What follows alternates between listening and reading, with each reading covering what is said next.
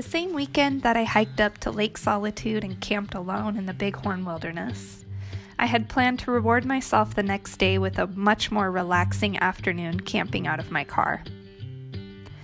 After one of the scariest moments of my life that morning, coming way too close for comfort to a big bull moose, on top of a restless night of little sleep that I spent imagining all the creatures who might be thinking of eating me where I lay in my tent, and after 15 long miles of hiking in the mountains, I was more than ready for a day of rest. While I was planning this trip, I had already pinned a few free campsite options to my Google map. So as I drove away from the trailhead, I headed toward the one that had had the best reviews online.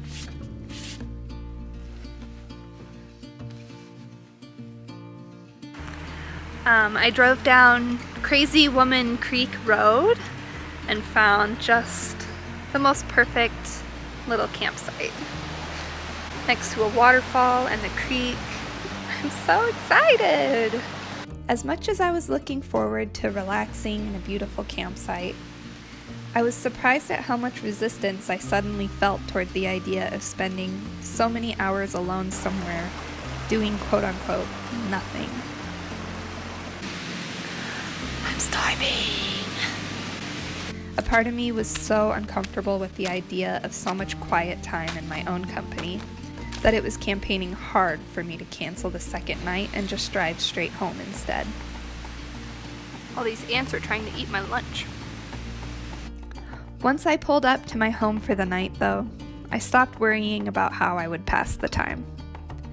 I realized that if I could just remember to focus on each present moment, I would be able to find something beautiful to be grateful for there.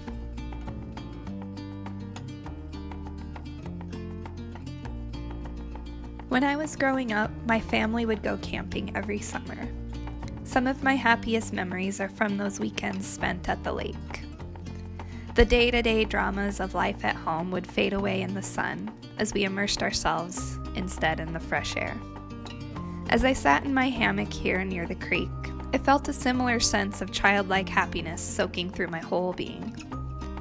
Time seemed to slow down as I absorbed the sound of water flowing by. My heartbeat synced up with the rhythm of the nearby waterfall, and I allowed myself to settle into the peace of my surroundings.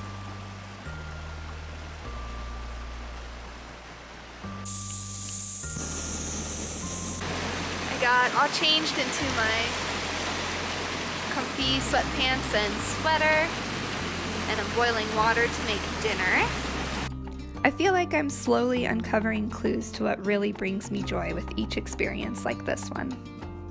Sometimes it seems a little silly to find so much meaning in simple decisions and activities like this, but when I have the luxury of so much time with nothing else to do but reflect, that's just where my thoughts always seem to drift to.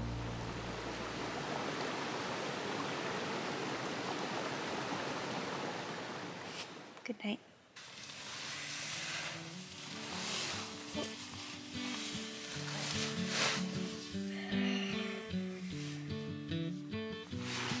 Good morning. I actually slept really good, and I had a view of the stars all night. I'm gonna get up and make some coffee.